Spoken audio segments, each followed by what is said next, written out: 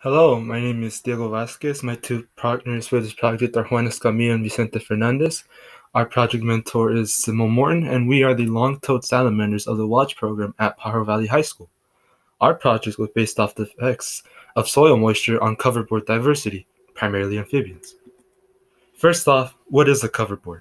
A coverboard is a 3 foot by 3 foot piece of wood that is used as an active habitat for creatures found in that area. For this project, we used 6 coverboards in 6 different locations in the same woodland area. 2 variables were tested using the coverboards. We would water 3 of the boards using 2 3-liter buckets to wet the area under the coverboard and leave the other 3 dry. The only difference being that we did not wet the dry coverboards.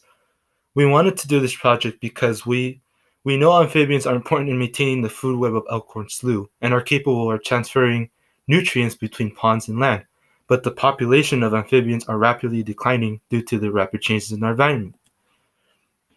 Our testable question was, does soil moisture affect the abundance of amphibians and terrestrial invertebrates under coverboards at Elkhorn Slough?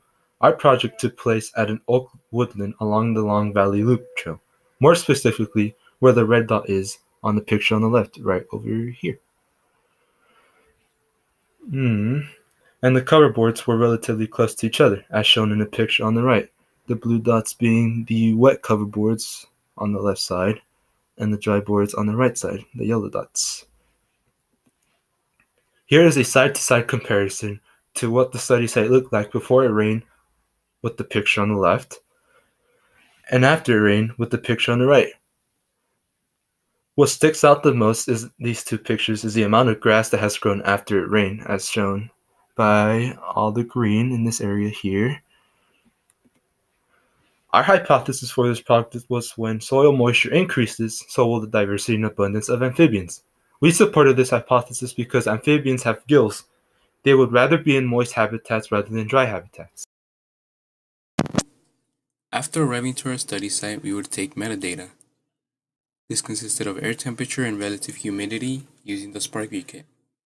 Then we would measure leaf litter with the meter stick on the first coverboard that we would examine, as well as the rest. After that, we would assign team roles, which would consist throughout the day.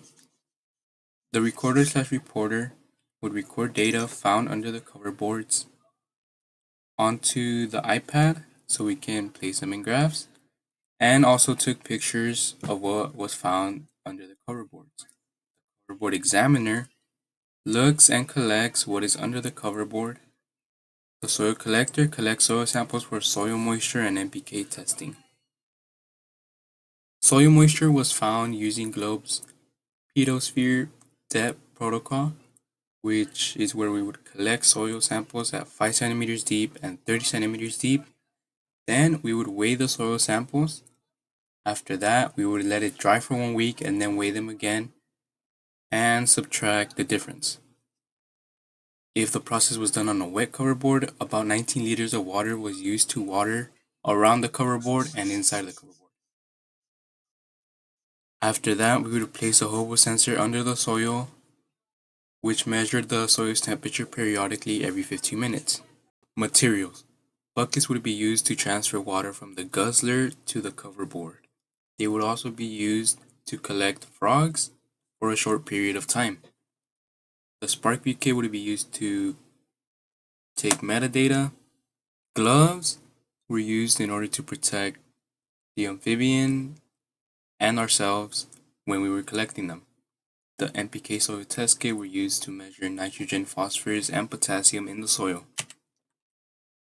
Some other materials that we also used was a shovel and a soil seine to get fine soil. And now on to our results. Starting with these pie graphs, they show the abundance between wet and dry coverboards. The wet coverboards had a large amount of frogs.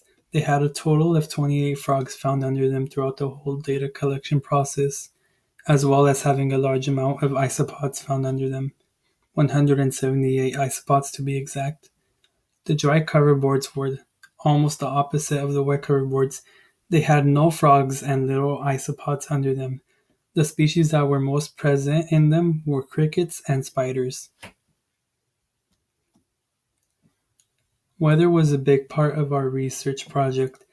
This is why we chose to show how it affected our diversity under the coverboards. Simpson's diversity index is used to measure diversity, and it is scaled from a value of 0 to 1, and the closer the value gets to 1, the more diversity that is under our coverboards. Before rain, diversity was low in dry coverboards, while being high in the wet boards.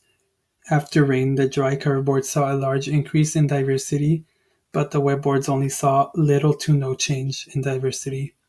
Overall, though, wet coverboards tended to have more diversity than the dry ones. These bar charts show soil moisture. The first two bars on each graph are before rain, and the last two cases on each graph are after rain. You can see how wet coverboards had more moisture than dry boards. Also, how dry boards had little moisture to begin with, but after the rain, it increased. Finally, this is a graph showing the precipitation throughout our whole data collection process. You can see that notable precipitation began November 26th, with precipitation overall beginning on November 17th. So what did we learn? From doing this research project, we learned that frogs and invertebrates are important parts of ecosystems as they are a source of nutrients and they carry nutrients throughout different areas themselves. What we learned from our data and results is that water is also an important part of an ecosystem as it could greatly alter the composition of an ecosystem. How can stakeholders use this information? Frog species such as the red-legged frog are currently in decline, and conservation groups can use this information to further study the behavior of amphibians, and specifically frogs, and also know what attracts them and what increases their abundance in an oak woodland area. They can also use this information by understanding the importance of terrestrial invertebrates in an oak woodland system. We all enjoy science, all three of us, and it is something we hope to get into in the future. So, what we enjoyed the most from this project was applying the scientific method in real life. Throughout school, we've just been doing simple experiments and labs, not really having an actual experience of what it is like to do science. So, it was really a good experience to learn how science is done in the real world and do it ourselves. Acknowledgements. We would like to thank Simone Morton for helping us with our research project. We would also like to thank the Esner staff as well as Dave Feliz for providing the mature cover boards needed for our project.